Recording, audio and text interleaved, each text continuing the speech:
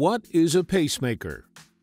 Pacemakers are designed to treat the heart when it develops dangerously slow heart rhythms, regardless of the cause.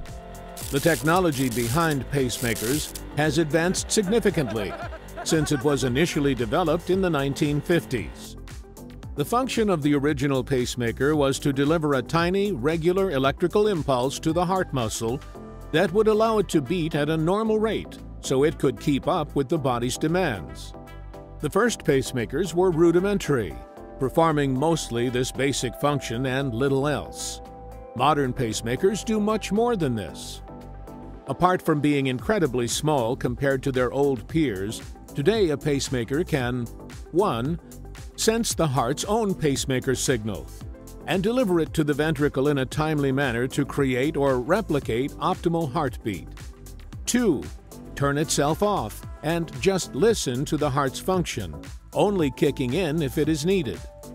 3. Sense your physical activity with an accelerometer and speed up the heart to keep up with your demands. 4. Identify arrhythmias and modify its functions to adjust to them. Modern devices can also communicate wirelessly to a control center, where any abnormal activity can be monitored. The pacemaker itself is made up of different parts: the battery, the computer, the wires, the case or box. Depending on what the body needs, a pacemaker can last up to 20 years inside the body, although most pacemakers last an average of 10 years. Battery life is constantly monitored by the doctor that cares for your device. There are 4 main companies that make pacemakers: Medtronic, Boston Scientific, Biotronic, St. Jude. All pacemakers offer similar capabilities, but it is important you know what brand of pacemaker you have, as this will be important every time your device needs to be interrogated. How a pacemaker is implanted. Pacemakers are implanted inside the body with surgery. The surgery is considered minimal and requires only conscious sedation rather than general anesthesia.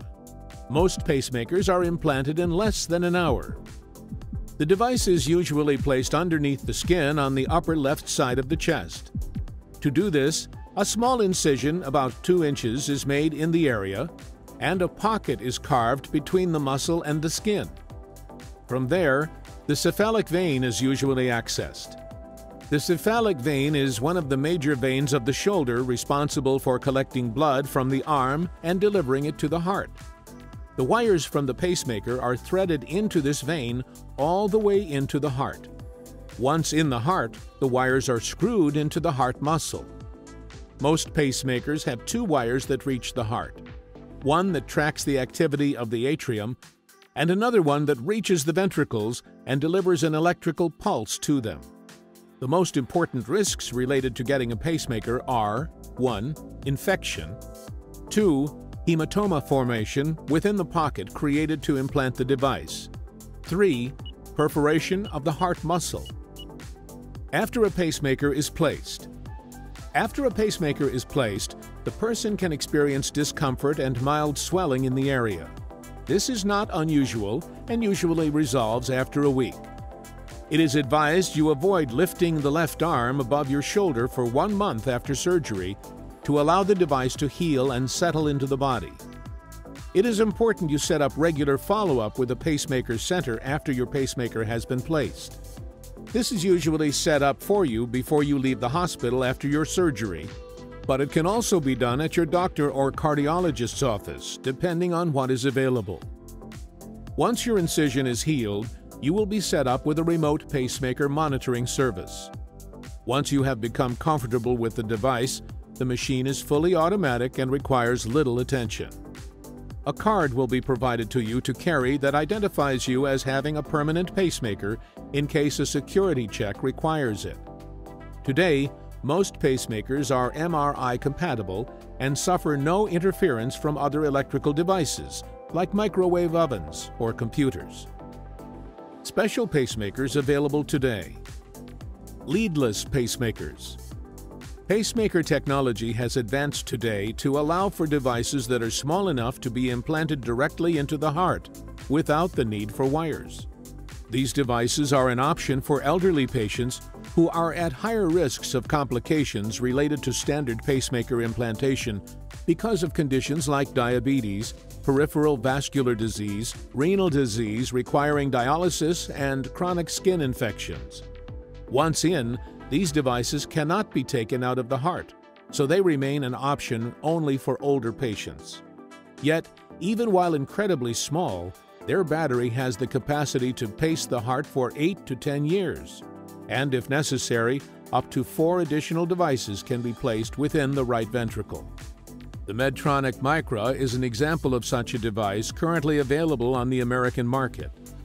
The Micra can be implanted using a minimally invasive approach through the groin in a procedure that takes 15 to 20 minutes to complete. Cardiac Resynchronization Therapy Pacemakers. Another significant advance in the world of pacemakers is the use of what is known as Cardiac Resynchronization (CRT) devices. Rather than simply pace the heart, CRT pacemakers help coordinate the contraction of the two ventricles so they occur simultaneously rather than apart. Discordant cardiac contraction, a situation where the ventricles squeeze with different timing from one another, is caused by conditions like heart failure, cardiomyopathy, and advanced conduction disease. The restoration of coordinated ventricular contraction these devices offer has the potential to improve heart failure symptoms and reduce the mortality associated with heart failure. Resynchronization is achieved by the implantation of an additional wire in the left ventricle. With this wire in place, the pacemaker can deliver an electrical impulse to both lower chambers at once, making them contract at the same time.